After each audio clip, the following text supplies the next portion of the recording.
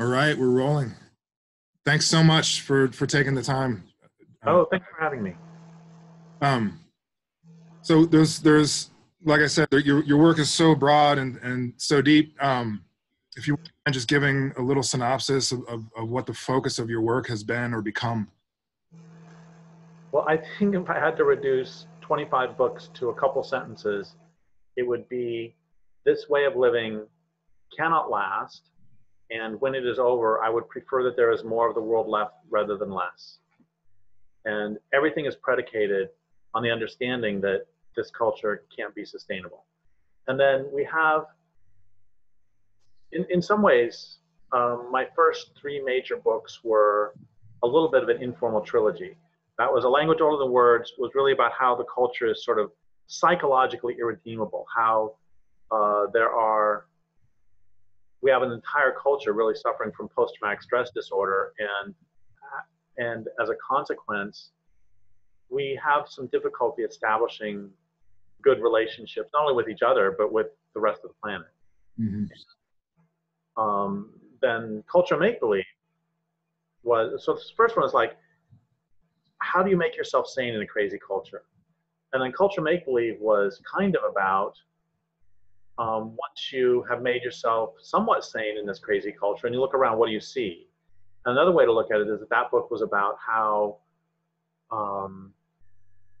the culture's social reward system rewards behavior that benefits individuals at the expense of the group, and therefore will harm groups, harm communities, harm natural communities.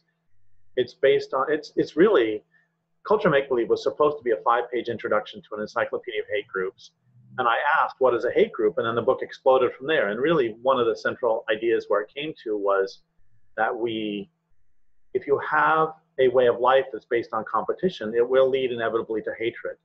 Because if you and I are in competition over something, and I want to cheat, I really want to gain an advantage, then it can help to dehumanize you, to depersonalize you, to make you less than. And so if you have an entire culture that's based on that sort of competition, you're going to end up with some consequences of that, which would include very strong racism, of course, hatred of women. It's going to make hatred of anybody that you're competing with, ultimately, when it's a dog-eat-dog world. When you have a selfish gene world, you're going to try to exploit as much as you can, and then you're going to, excuse me, you're going to try to rationalize that exploitation by creating religions, philosophies to support it. One of my favorite lines from, excuse me, excuse me, one of my favorite lines from the Culture Make-Believe was, any hatred felt long enough no longer feels like hatred. It feels like economics or philosophy or religion or just the way things are. And then the third book of that informal trilogy was Endgame, where the first book is, how do you make yourself sane in a crazy culture? The second book is, once you make yourself sane and you look around, what do you see? And the third book is, what are you going to do about it? And that book, another approach I had in that is, another way to say it is that if A Language Older Than Words was about how psychologically this culture is messed up, and then Endgame, or Culture Make-Believe, was sociologically how it's not sustainable, then I wanted to approach the same material from a different angle. So I talked about it in terms of resource movement, that if any way of life requires the importation of resources, must be based on violence, because if you require the importation of resources and the people in the next watershed over won't trade you for the resource, you'll take it. Right. So that book was really about how material analysis is more important than personal change. And personal change, of course, is really important personally, but personal change doesn't equal social change. You and I can be the nicest people in the world, and the United States would still have to have a huge military because they require access to resources, and you have to have a military to get them. And if you want those resources, you're going to have to build the infrastructure that's going to get them to you. Right, right. So in some ways, that's a central part of the work, and then everything else is sort of exploring eddies, exploring tributaries of that larger work. Yeah. And that's one of the things I love about your work so much is you go from macro to micro, and you go from personal to social and political and anthropological and psychological. And it is, and even the religious undertones, and it's amazing how it all weaves together and how tricky to even detangle it, and a lot of what you're talking about, there's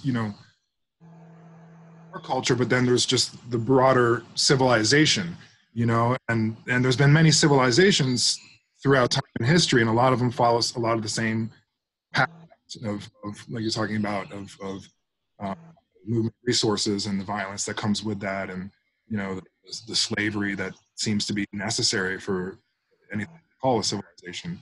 And it's I mean it's there's so much, it's overwhelming in some regards. It's also breath of fresh air in many regards, but to realize that our whole consciousness, our whole cosmology has been shaped by, by these things, by the perpetuation of these systems. Like I said, religiously, psychologically, familially, so if I can, so one of the things that I wanted to talk to you about with that is quite a bit about the death urge and how this culture has a death urge, and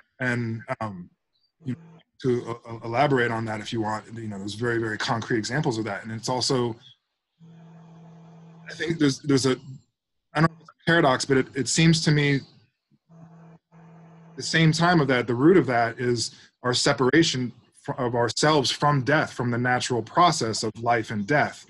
And so, we create a death urge in the wake of the culture and civilization, but psychologically, some of the root of that is to separate our own selves from the natural, living and struggling and suffering and hopefully mating and then dying and being eaten by others and forgotten forever, and there's almost this like search for immortality in a sense,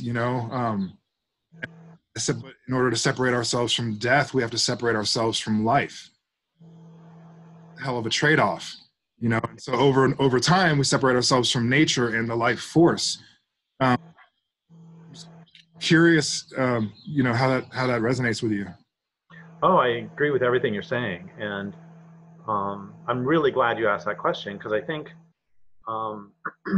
if I said earlier that my work, if it were going to be summed up, it would be that this way of life can't last. I prefer there's more life left on the planet. But if you were to ask a different question, which is, what is in my work that is in not a lot of other environmentalist work? I would say it's the recognition that this culture does have a death urge, and that also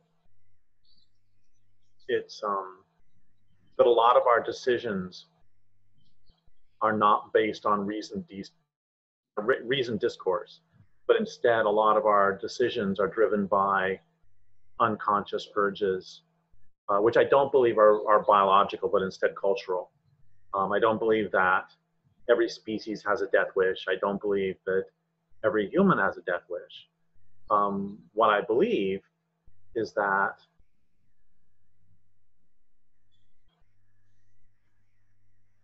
years ago, I was interviewing Richard Drinnen, who wrote Facing West, a very, very good book about, well, it doesn't really matter. What matters is one of the things he said, which was that if a woman can create life, and I, as a man, can kill her, who is the stronger? And there is this, and he was not saying that positively. He was saying that that's a central problem of patriarchy. Is it's not like Freud said about there being this penis envy. I think it's actually a womb envy. That Mm-hmm. there is just one of the points I made in my book, The Myth of Human Supremacy, is I talked about how when you think of a great piece of art, and I'm not blaming you or any listeners, it's also true for me. When I think of a great piece of art, I might think of the Mona Lisa or the Sistine Chapel, or why is it that the first thing that comes to my mind is not a sunset or frog song or the sound of a meadowlark or trees turning color in the fall? Why is that not? And part of the problem, or another way to say this, is to ask who discovered or invented antibiotics? I know we all think it's Fleming, with his big experiment, or, some people can say, well, knights during the Crusades would sometimes put bread on their wounds. So they discovered it. And there's also stories about stable boys who would put pieces of bread under a saddle to keep the horses from getting infected saddle sores. So obviously they invented it. Well, no, actually, fungus invented it. And when I saw this list of the 10 greatest inventions of all time, and they were things like gunpowder and the cotton gin, or whatever they were, a wheel, I don't know. And I was thinking, what about sex? How about proprioception? The ability to know where your hand is. Yeah. Could never move without it. And how about the miracle of oxygenated blood? How about opposable digits? How about claws? How about a digestive system? How about snot? Snot's an amazing thing. It's an extraordinary way to keep invaders from getting in on some. Well, how about skin? That's an amazing invention to keep all sorts of viruses and bacteria who want to get into you from getting in.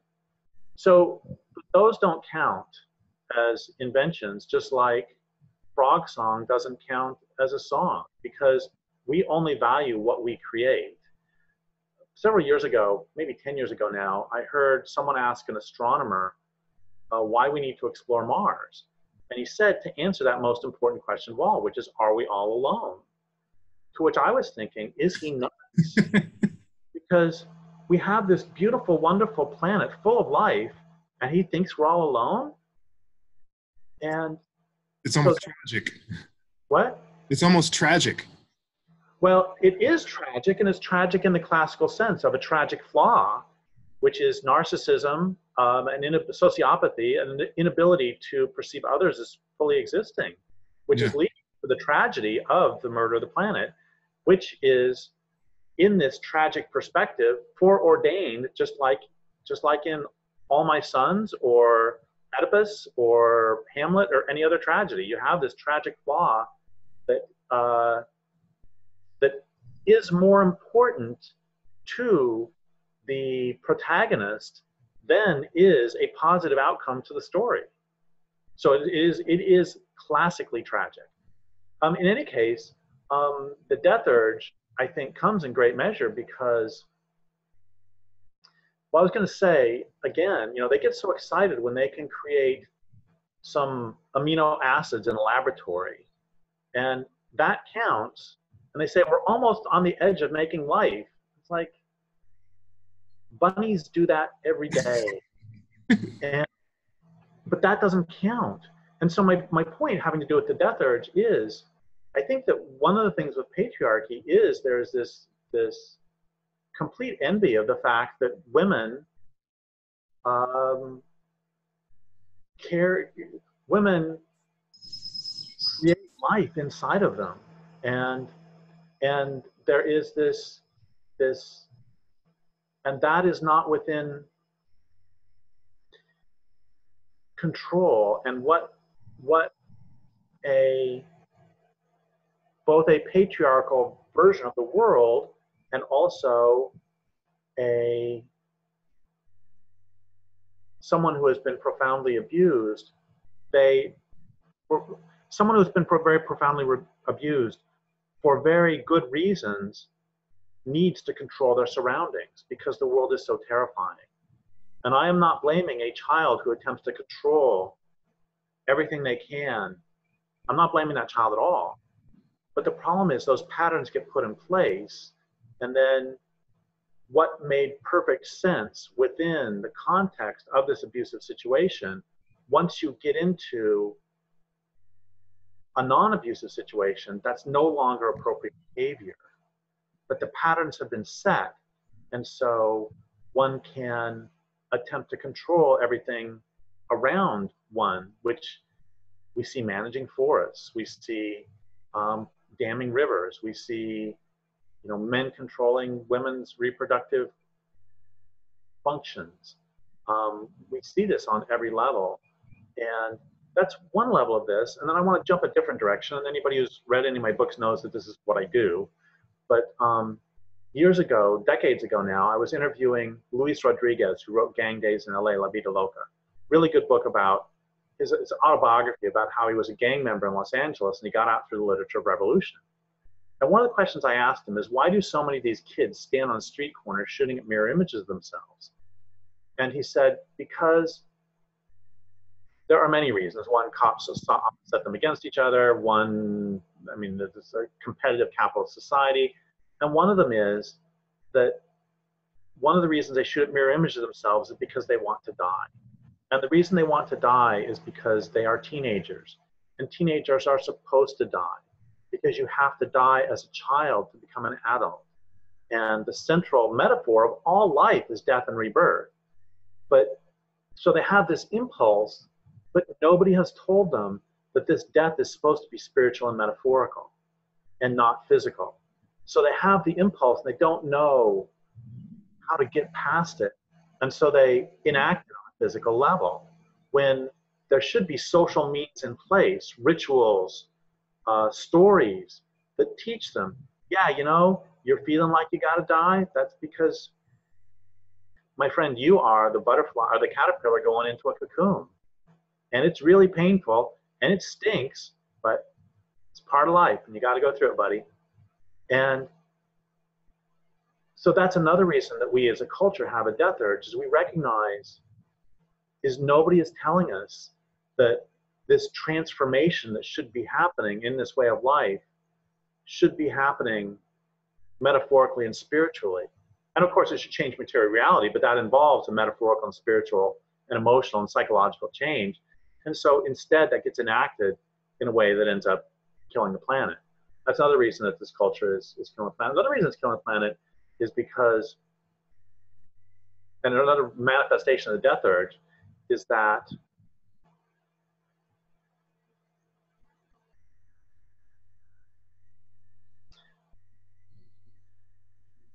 I love Lewis Mumford's analysis of how a technology does not emerge in a vacuum.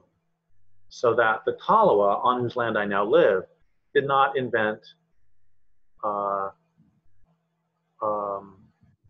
refrigerators. And the reason they didn't invent refrigerators is not because they were too stupid, it's because their mindset did not lead them to invent it. And the salmon stays fresher in the river anyway. So his point was that a technology doesn't exist by itself. Instead, it emerges from and leads to a certain mindset. And once you get, and then he broke technologies down, or he would call the mindset and the technology itself, he would call it technic, T-E-C-H-N-I-C. And he said technics can be either authoritarian or democratic. Democratic ones would emerge from and lead to democratic power structures. Authoritarian ones would emerge from and lead to authoritarian power structures. And a great example of a democratic technique might be basket weaving, because anybody can learn how to do it. Nobody can restrict your access to grass or reeds. And so there's no, I'm not saying there's not skill. I'm not saying that there's not particular talent, experience. But what I'm saying is nobody can keep you from accessing it. Or a club, anybody can pick up a stick and bonk somebody else on the head. But a gun, you have to have a mine. You have to have a guano mine, or however else you're going to get the gunpowder. You have to have another mine for the bullets. And so if somebody can control your access to a metal mine, a lead mine for the bullets, then all you have is a fancy club. And if you're going to have automobiles, you need to have the entire system of mines. Oh, I was getting interviewed by this guy a few years ago. This cracked me up. He was a dedicated Marxist who believed that it was possible to have an industrial society with only voluntary exchanges. I said, great. Do you have cities? He said, yep. I said, how do the people get around the cities? He said, by bus. I said, what do you make the bus of? He said, metal. I said, great. Where do you get the metal? He said, mine. I said, how do you get people to go in the mines? He said, well, you pay them. I said, well, mining, of course, was one of the first forms of slavery because it's such a horrible way to live. He said, well, you pay them a lot. I said, well, okay, I'll give you that. But every hard rock mine that has ever existed has poisoned groundwater and rivers. So what about the people who live next to the river? He said, you pay them to move. I said, what if they won't move? He said, you pay them more. I said, what if they've been living there for 5,000 years and their ancestors are buried on the soil next to the river, and so they refuse to move? He said, how many are there? I said, well, what difference does it make? Let's say there's 400. He said, well, the 1 million people in the city vote, and they vote that those 400 people have to be kicked off their land. I said, so you have gone in less than a minute from all voluntary exchanges to democratic empire, land theft from indigenous people, and genocide, all so you can have a bus. And the point is that not only do the authoritarian techniques require authoritarian power structures, they also take over society. These days, are cities designed for human beings or for automobiles? It's crazy. Or look at global warming. There are people, mainstream people, who are talking about how humans may go extinct. Now, I mean, never mind the rest of the planet. They're talking blithely about humans may go extinct, and yet they won't question the economy. They won't question. The economy still ends up being more important. The economy is in charge. And that's crazy. And when you have an entire world being turned into machines, I used to know this guy who would tell a joke quite often, which is, as the machines are destroying the last life on Earth, they say to the human beings, we had you from the toaster. It's just, once you put in place that logic where even a lot of climate change activists, most climate change activists, say explicitly they're trying to save civilization. All the so-called solutions to global warming that are put forward, they take industrial capitalism as a given, and the natural world is happening to conform to industrial civilization. And that's insane, literally, in terms of being out of touch with physical reality. Because without a planet, you don't have any social system whatsoever.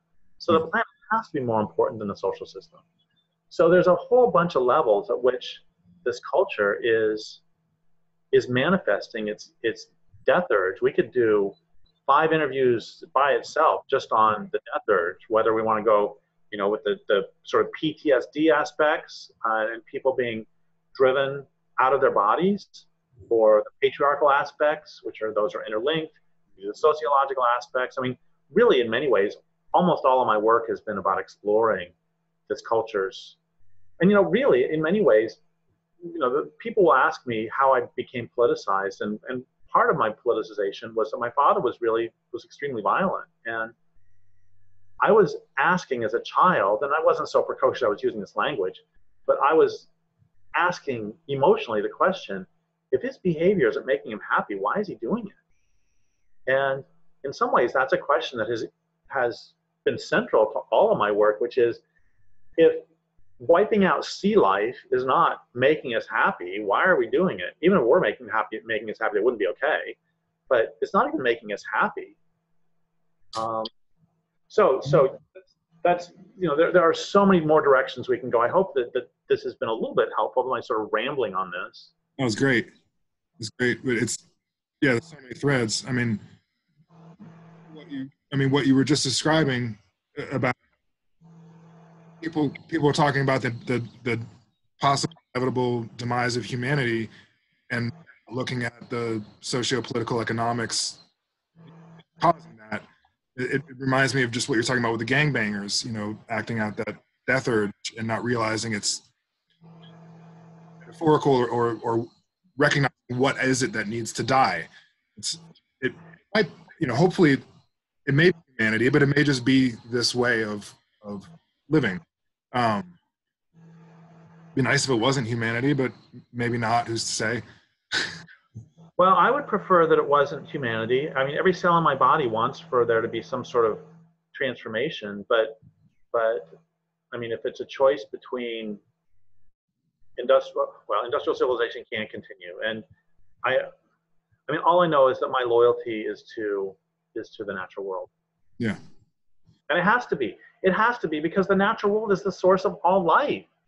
Without a natural world, we don't have any life. Yeah. It's just see, that's part of the thing that I mentioned earlier, that another thing about my work is that it really is based on, it has an undercurrent of the understanding that we don't generally make decisions based on reasoned discourse. And that whole thing about the planet, I mean, none of the stuff I write about is particularly cognitively challenging.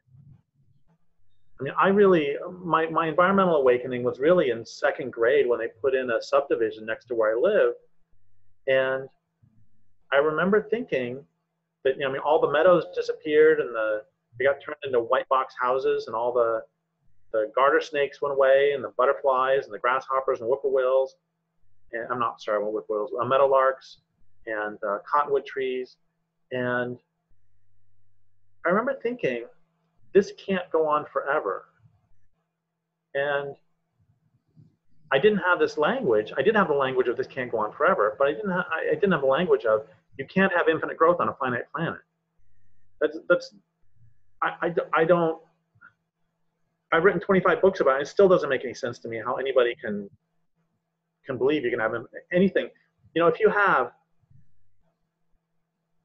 uncountable salmon, and then you have 10 million salmon, and then you have 5 million salmon, and then you have 1 million, and then you have 500,000, you have 100,000. It doesn't take a genius to figure out that that's a trend going down. And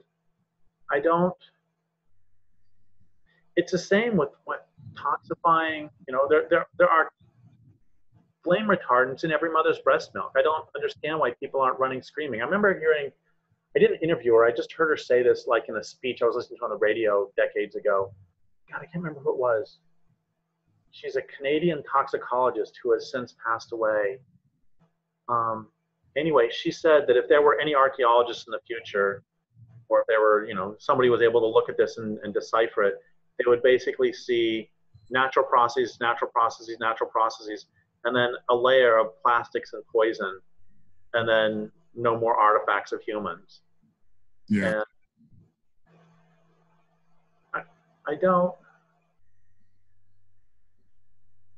or, the whole, I'm sorry, I'm jumping again, but the whole discussion of plastics kind of kills me too, because everybody gets so worried about plastics in the ocean, and plastics are dreadful. I wrote a good portion of What We Leave Behind was about plastics. And they're dreadful, yes. And people pretend that they're worried about them. But if a fungus or a bacteria evolved that could eat plastic at the speed at which it needs to be eaten to save the oceans, well, that would be great as long as it only ate the trash plastic. But if it started eating the good plastic, the plastic we want, oh my God, it's eating my laptop. Oh my God, it's eating my steering wheel. What we would do, we as a culture would do, is invent something right away that the bacteria couldn't eat. And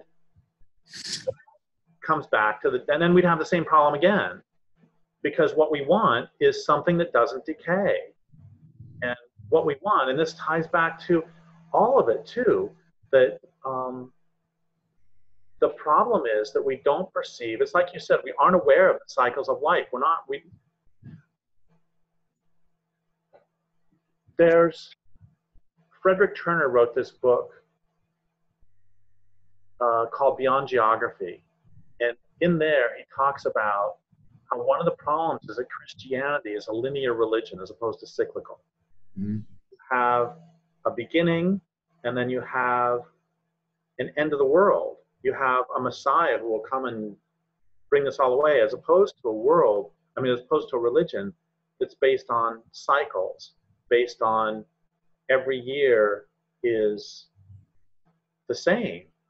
Every year, I am an individual moving through this space that is reliable, and a religion that reinforces that understanding. And if you have a religion that has a beginning, middle, and end, you're going to have a culture that has a beginning, middle, and end. And it's going to end, and it was all laid out in the Bible. If you have this, see, there's another part of this whole death wish, is that we have this culture created a sky god who, the divinity is out there. And that was the heavy lifting, was to take the divinity that surrounds us all, the understanding that the divine lives in that tree and this plant right here and this plant and in you and in me, and take that and move that divinity out to a spot out somewhere in the middle of Orion's belt or somewhere way out there, then it's really easy for the Enlightenment to come along and say there's no meaning in the world whatsoever. It's a strange thing when you look at it from a distance. You know, that one. I mean, I don't know how anybody could choose that, or if that just got degraded over time.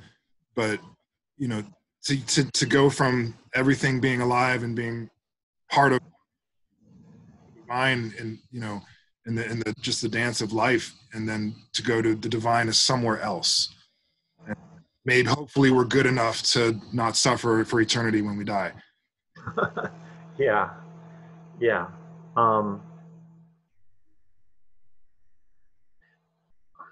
I don't remember where I was going with that. Sorry to interrupt. I was lost before you said anything. So go ahead and just ask another question. Or sure, same question. Well, I mean, part of what you were talking about with that is the kind of inherent disembodiment of sky god religion.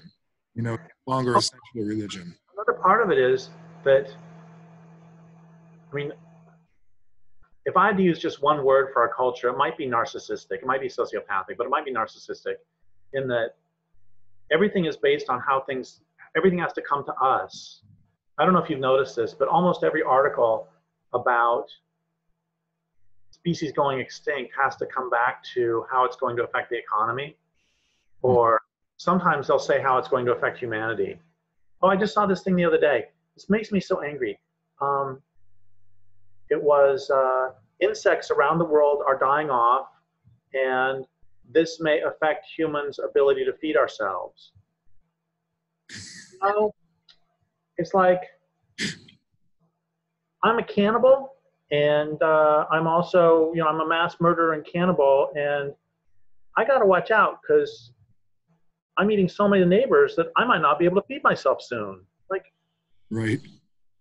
What about them? What about their own existence? Insects have existed for a lot longer than we are, and they're a lot more important to the world than we are. And everything has to come back to us, and this is true even with our death processes, that when we die, we have to be poisoned. And I understand that there are reasons for that if you live in a city, because there are health reasons for it, but that doesn't alter the fact, here's a better example, is several years ago when I lived in Spokane, Washington, 20 years ago, there was a guy who murdered his daughter and then took her body and left it in the woods. And she was eaten by coyotes, or she was chewed up. And the judge got really mad at the guy, in part because he killed his daughter. And yeah, I fully believe he should go to prison for the rest of his life, or I don't care. He should get executed or something. That's not the point. The point is that the judge got really, really mad at him because you left her out there to be eaten by wild animals.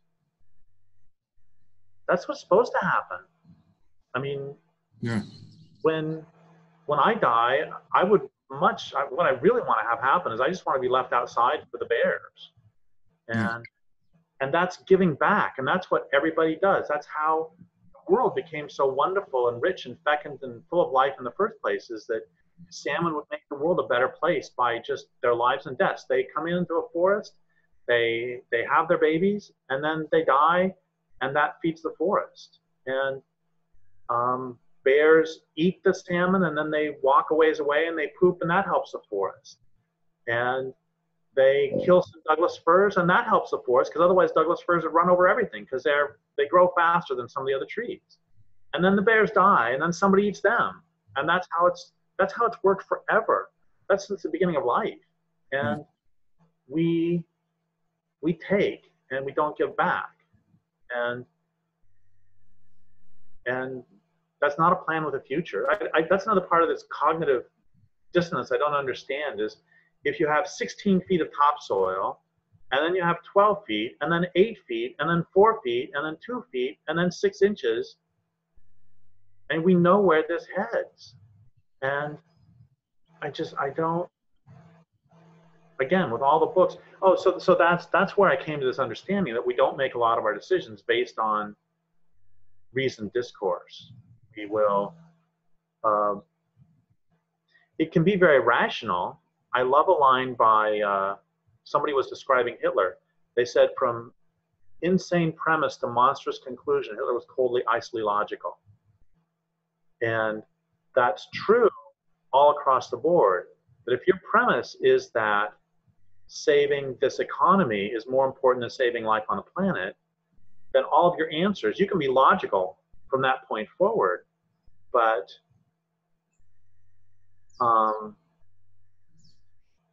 that's that's another part of my work, is I really attempt to get myself and to other people to question premises. Part of that is, I think, that I didn't really like getting a degree in physics, but I think it was helpful for sort of rigorous thinking. Mm-hmm. The other part is, honestly, some of it's just personality, because I have my entire life, there are multiple forms of intelligence, and one form I have never had my entire life was rote memory. Mm-hmm. And so I have had to compensate for that. And I remember specifically on a lot of tests in college, in science classes, I would not be able to remember the formula. And so what I would do every time is derive them from first principles. And I'm not saying I'm smart for doing that. In fact, I'm doing it to compensate for an inability to just remember. I did the exact same thing, actually, in math, until it stopped working for me before college. But I did the same thing, derive it during the test. Well, and that was this is probably more detail than people want, but that was a problem I had in the advanced physics, is that when you get to the advanced physics, you can't do that in the test time. And so, so there are some advanced physics classes in which I can generously say that I floundered because I had such trouble. Anyway, the point is, it's the same here. But I think it's really important to examine one's premises and to try as much as possible to go back to first principles. And in the case of the planet, the first principles are that what is the source of life? It's the planet. And if your way of life is harming the planet, like something I'm sure we've all heard. I heard this a lot when I was a baby activist in the early 90s. I would often hear, reading the newspaper, we have to balance the needs of the economic system with the needs of the environment. We have to balance the needs of the environment and the economic system. And even the first time I heard that, I thought, wow. So what that is that's explicitly acknowledging that the needs of the economic system are in opposition to the needs of the natural world, which means that your economic system is destroying the natural world, which means your economic system can't last. And I'm sorry, I'm not that smart. Why could I think of this, and why didn't the journalist who wrote it think of it? Every single journalist who wrote it, why didn't any of them think of it? It's so there are multiple points here. One of them is we need to examine premises. Another is that we get blinders put on that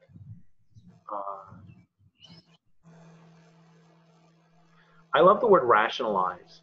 Rationalize, well, it has two meanings. One of them is, rationalizing bad behavior, but that's not really what I'm talking about right now. The other term is like rationalizing processes.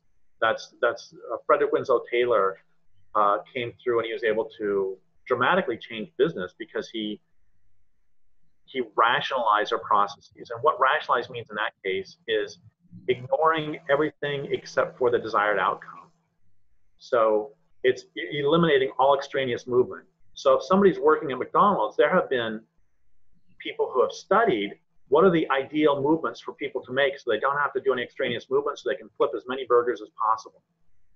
And that's great if you're trying to design a machine, but that's not how communities work.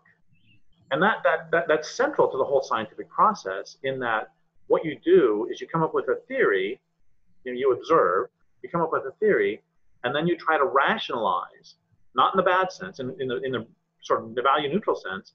You try to take it into a laboratory, reduce all the variables but one, that's getting rid of all extraneous variables, and then you expand that back out of the world. And that's a very, very, very powerful way to learn things, and has made computers possible, and has made, I just had surgery. It made that surgery possible. It accomplishes all sorts of, jumping again, David Ehrenfeld in The Arrogance of Humanism talks about how because we can achieve minor miracles like open heart surgery, then suddenly we think we can achieve major miracles like managing a forest. And so, like managing forests, you said? Yeah, managing a forest. Gotcha. And he also says that nature is not only more complex than we think, it's more complex than we can think. And my point is that eliminating all variables but one is an incredibly powerful tool. But like every other tool, it comes at a cost. And a joke I used to tell sometimes is that Richard Dawkins said that, this is a direct quote, "Science bases its claims to truth on its spectacular ability to make matter and energy jump." Science bases its claims to truth on its spectacular ability to predict what will happen and when, and to make matter and energy jump through hoops on command. And that's true. When we turn on the computer, we expect it to turn on. We predict what will happen. I can unplug the camera and the screen goes blank. We predict what will happen. We've made matter and energy jump through hoops on command. The problem is that that's one way to be, but let's pretend that you and I are in the same room. And let's pretend that I have a hoop. And let's pretend that I also have a gun. And I point this gun at you, and I say, on the count of 3, you're going to jump through this hoop. And if you don't, I'm going to shoot you. Then on the count of 3, you jump through the hoop, because otherwise I'm going to shoot you. So what do you know? I'm a genius because I just predicted what would happen and when, and I made matter and energy jump through hoops on command. Right. But don't you think that by putting a gun on you and forcing you to do that, I have forever foreclosed the possibility of us being friends? Yeah. And so that's one of the things that is lost in this. And I want to be kind of clear about this, because postmodernism has run over this whole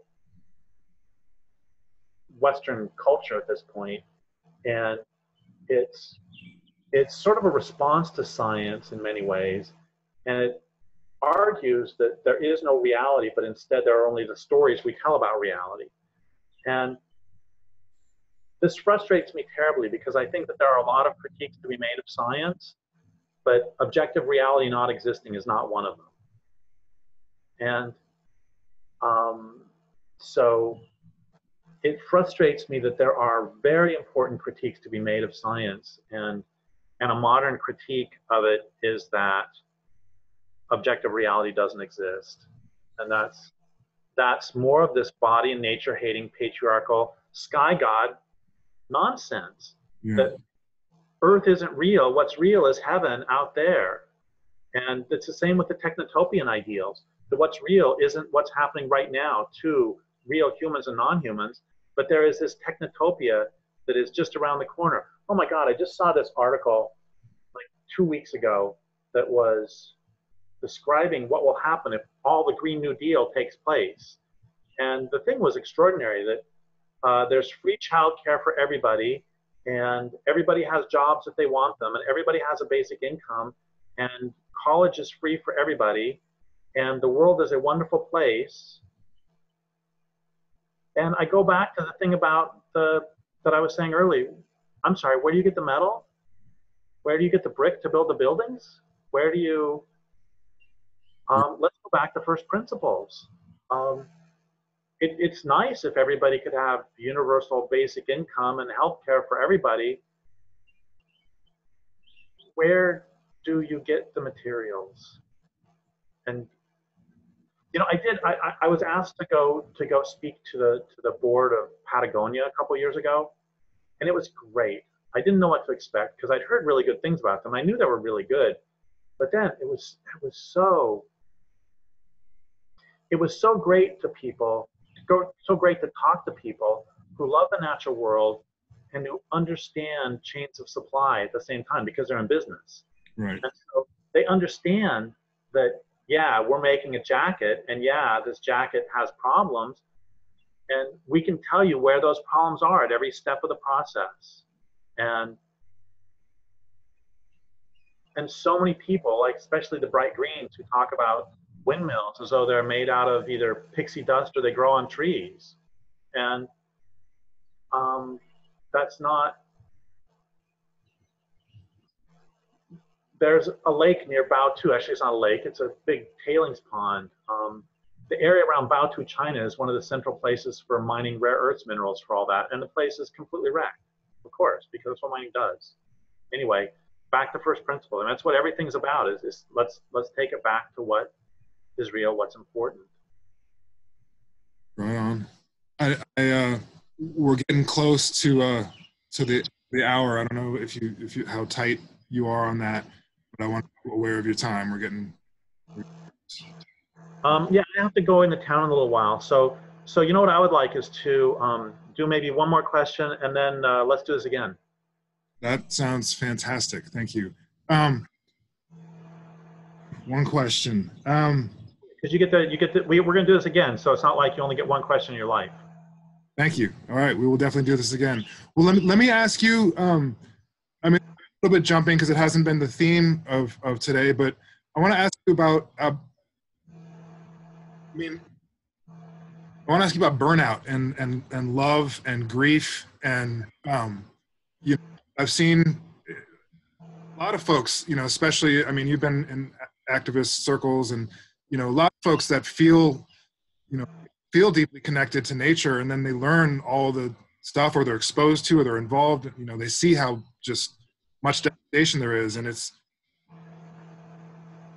to keep the actual feeling of love, you know, and feel the pain, and it's a lot to deal with, and I've blown a fuse in my past, and I know a lot of people who burn out, and I'm sure you've had a long journey with it, but I'm aware that you go so deeply into the pain and the devastation, and yet you seem to truly feel your love for nature, and you know, it's just a mental thing. It's not just an idea. You actually love the ecosystem around you.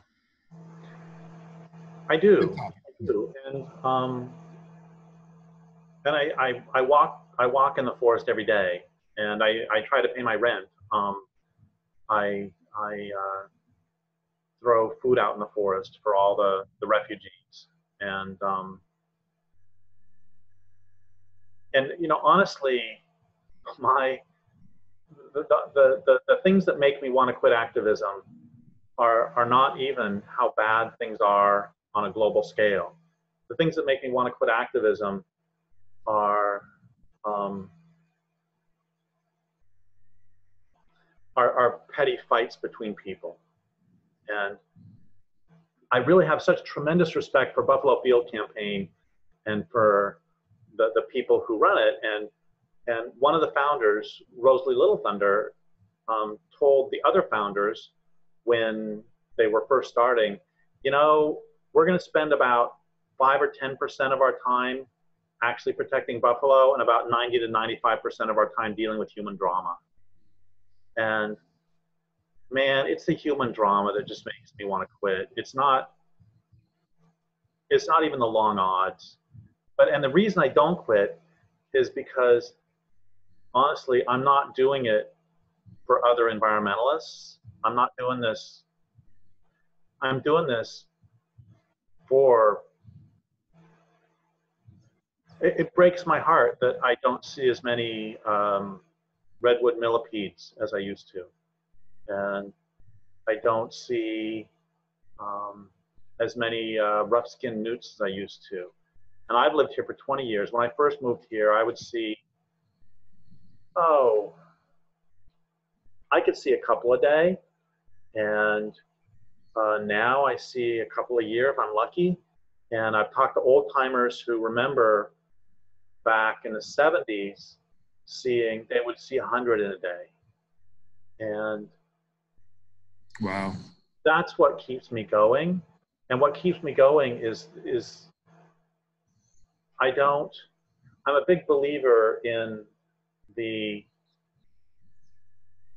I don't know, you call it philosophy, theology, praxis, there we go, of Joe Hill, who, when he was going to get executed, he said, don't mourn, organize.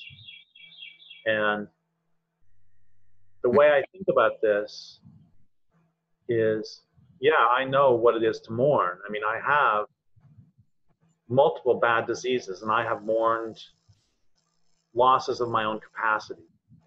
And my mother, who was the world to me, died last November. And I know what it is. I know what it is to grieve. But the thing is, as my mom was dying,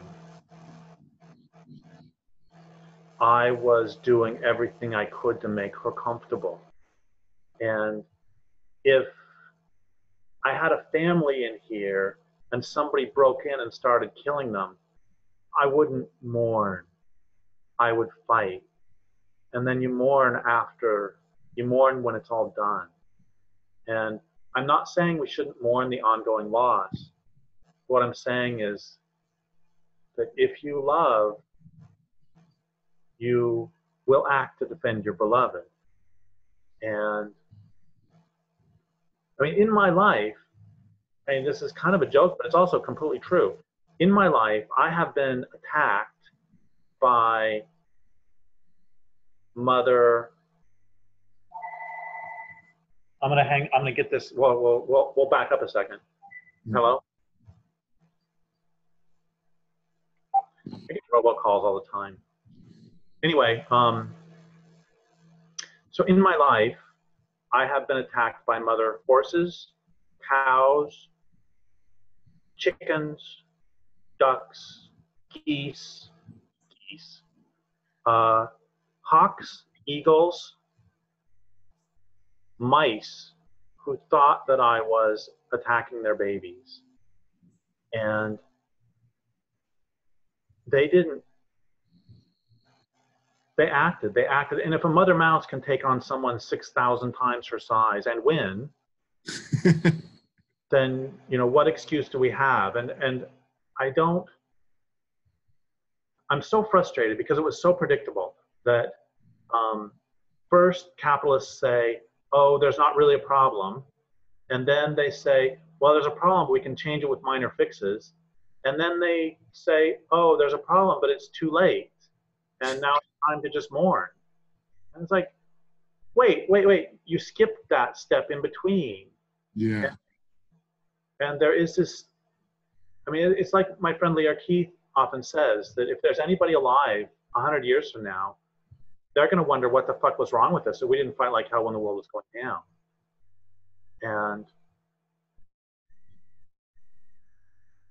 And that's what you do when oh, there's another thing I want to bring up, and this is going to take us a couple more minutes, but it really moved me. A couple years ago, I read a book by Charles Martin. No, sorry, back up. A couple years ago, I read a book by Charles Frazier, who wrote Cold Mountain. This book was 13 Moons. And the book is a love story between this guy and this woman, which is okay. But what I loved was the book was really a love story between the protagonist and the land. And he lives in North Carolina, and he's there from, I think, about 1820 to 1900 or so. And toward the end of the book, as he's getting old, he makes this incredibly profound point about how we are supposed to grow old and die. And as you grow old and die, your friends die, your parents die, your grandparents die, then your parents, your uncles, your aunts, your siblings, your partners, your friends. That's life. That is literally life. But what we did not evolve to experience is the death of the land. And yeah, one tree would fall and more trees would come up, but the forest itself remained. And there was that stability, that solidity in your life. The Tolowa lived where I live now for 12,500 years at least. And they could count on the salmon, and they could count on the lampreys, and they could count on the forest. And there is no major, we are not equipped. It doesn't really matter whether we're equipped.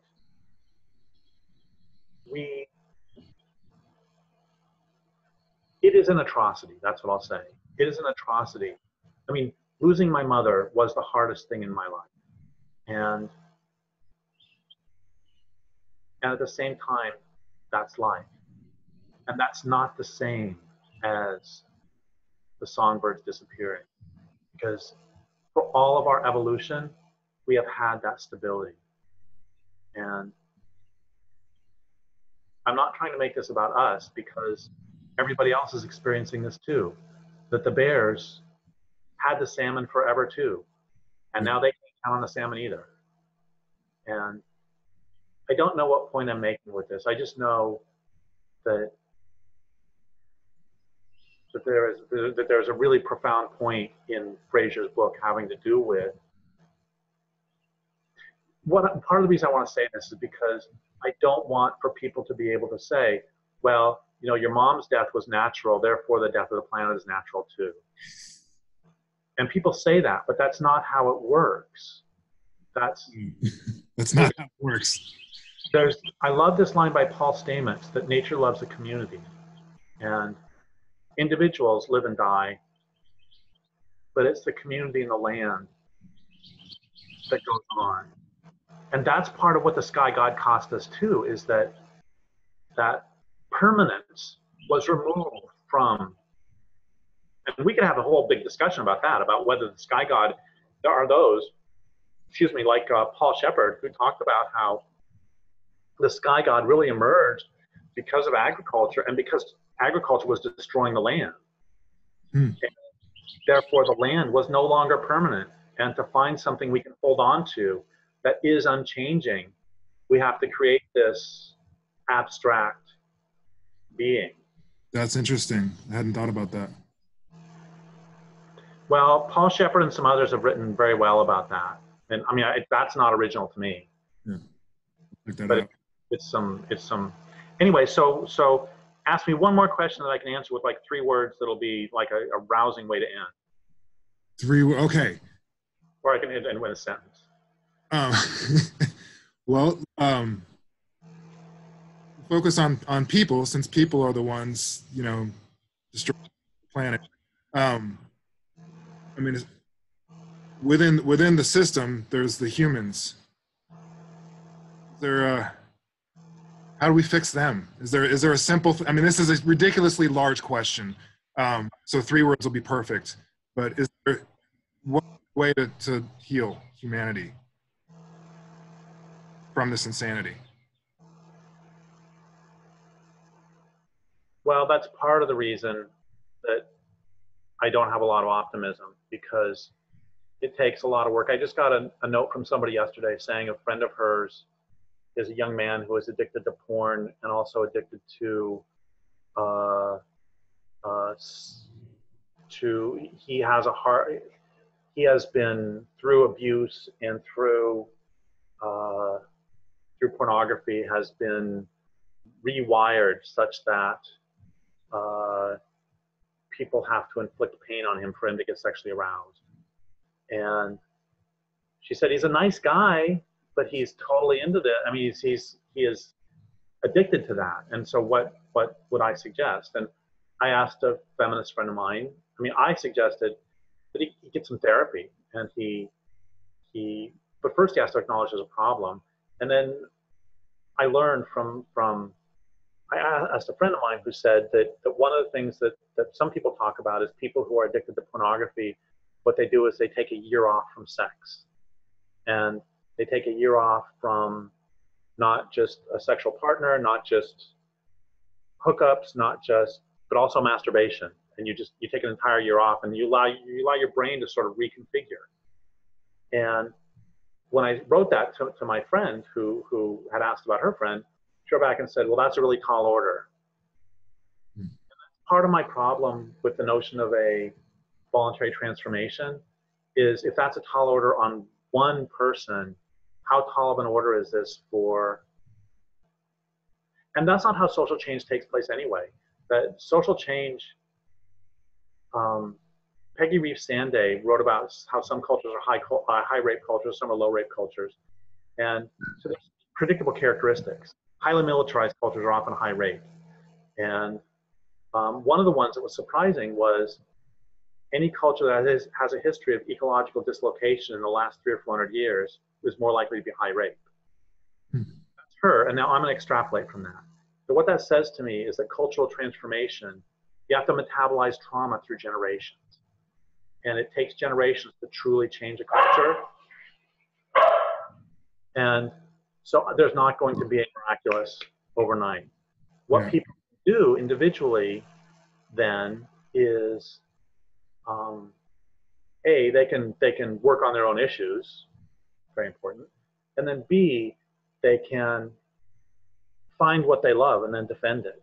And you don't have to be in perfect emotional health to do that. That's, no matter what you love, it's under assault, whether it is amphibians, whether it is a specific river, whether it is women, whether it is books, whether it is long form discourse, whether it's discourse at all, it's under assault. And so find something you love and then get off your butt and do something about it. And I'm not going to tell you what to do because I don't know what you love. I mean, I have a good friend, Charlotte Watson, used to run a battered women's program, or she used to run a safe house in New York for battered women. And then later she worked for the battered women's program for the state of New York. And she basically asks every man she sees, what will it take for men to stop beating on women? And I would never tell her that she needs to stop doing that work and work on salmon issues. That's why I don't tell people what to do, because I know somebody who desperately loves prairie dogs.